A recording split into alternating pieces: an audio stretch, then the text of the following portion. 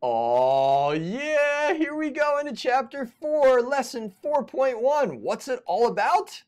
Antidifferentiation and indefinite integrals. And then I write this cryptic message of we're going backwards to go forwards? What? Well, let's just think in the general picture, the big picture.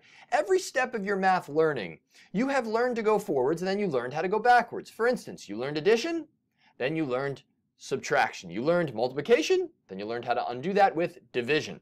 And there's other examples of that as well. Well, you've learned differentiation. Now we're going to learn how to anti-differentiate, undo the derivative. Oh, it's sweet. So let's jump right into a problem. Given f prime of x equals 5x to the fourth, find a function f of x whose derivative is f prime. So we're basically saying the derivative of what gives me 5x to the fourth? Well, if I took the derivative of x to the fifth, the derivative of that would be 5x to the fourth. So that is one value for f of x that would work. You could also technically do like x to the fifth plus any constant, like plus 9 would work because the derivative of any constant goes to 0. So what those are called are particular antiderivatives. So the next question is, how many antiderivatives of f prime of x are there? How many different solutions? Well, there's infinitely many constants, right? We could add or subtract any number of numbers. And so we would write that as x to the fifth plus c. And that would be the general antiderivative. And I guess I'll put that down there as well. So the general antiderivative is f of x equals x to the fifth plus c. That c is called, and I'll write it out here for you, the constant of integration. Very cool. So whether you take the antiderivative or you integrate, those are the same things. They're synonymous words. So this is the constant of integration. This is known as the general antiderivative. That's all. And that's because we could have any constant and the derivative of it would be 0 and we'd still get 5x to the fourth. That's going backwards. That's undoing the derivative and saying, where did we come from to get that derivative? That's big. All right, let's keep firing away here. So here are some graphs of the particular antiderivatives of 5x to the fourth. Remember that the particular antiderivatives all fit this mold of the general antiderivative of x to the fifth plus some constant. What happens when you add plus c? Well, here's x to the fifth right there. If I add 1, we shift everything up 1, or add 2, or add 3, or add 2.7, or subtract 1, 2, 3, or any number of constants. Infinitely many solutions to this. Gives you an idea of the family of all the antiderivatives of 5x to the fourth. So we need that plus c every time you antidifferentiate, because if we don't have it there, we're not considering all the possible solutions. We'll get into how to figure out and pin down the exact c value later on. All right, let's keep rolling. We are crushing. Okay, so yet more terminology in all of this. Basically, I'm calling it other ways of expressing what we just did. We could also be asked for the general solution to the differential equation. So let's go back here. The differential equation is still this, right? So we could have also written it as dy dx is equal to, so it's dy dx, 5x to the fourth, and find the general solution to that, right? So that's another way of looking at all of this, and I'll erase that there. So that's just a different way of saying anti-differentiate. So to find the general solution to this differential equation, all we're doing is saying, well, the derivative of what gives me 5x to the fourth? All right, that's the same exact thing again as we just did. And I went back to the last page to show you that. Our particular solution to the differential equation is still the same exact thing that we found. So the general solution we saw from before is x to the fifth plus c. That doesn't change. You call it y, you call it f of x.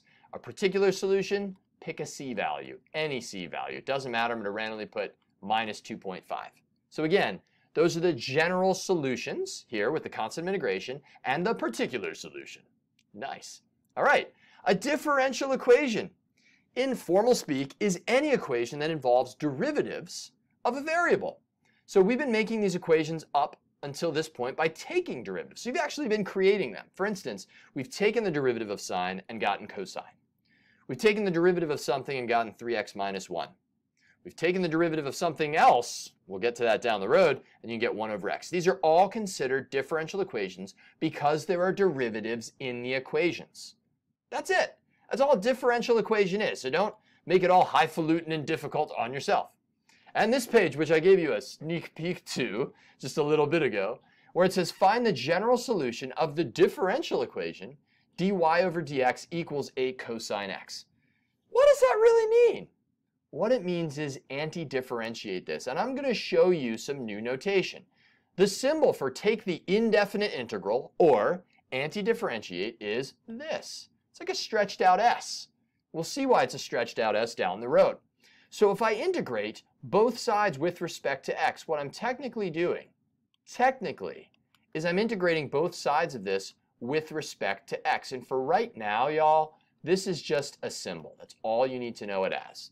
So I'm taking this, the integral with respect to x at both sides. That's how we solve that differential equation.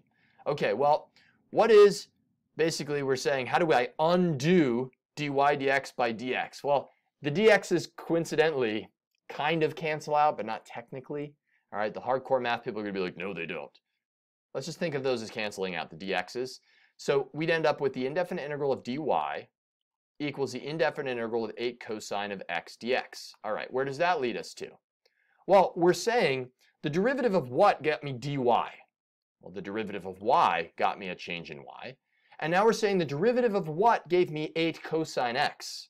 Well, the 8's just chilling, right? That's just a coefficient. And the derivative of what gives you cosine? The derivative of sine gives you cosine. So your answer would be 8 sine x. Got to have that plus c, that constant of integration, because we don't know exactly where on the graph this thing settles. We saw that with the graph of x to the 5th. That's it, right? It's another way of saying anti-differentiate. All right. Last but not least, a rundown of that notation. To solve any differential equation, we take the indefinite integral, it's just the symbol for anti-differentiation, of both sides of the equation. So for instance, here, I would take the integral of dx of both sides. The integral of this becomes y, as we saw here. The integral of f prime, we're saying the derivative of what gave me f prime? F, right? The derivative of f gave me f prime, plus c. Again, we don't know where we go on that graph. And that's it, y'all. And I wrote it down here where you've got, and you know what? Some of that's kind of blocked, so I'm going to move all of that a little bit so you can see it. Look at that. You can now see the indefinite integral with respect to x is the same as the antiderivative with respect to x. That's how that's read. That was a lot of information, right? But you got this. So a nice introduction into what the antiderivative is. The derivative of what got me whatever this number is. Oh, and by the way, fancy pants term, we call this thing that we're taking the integral of the, well, integrand. All right, enough for now. See you in the next video. Peace.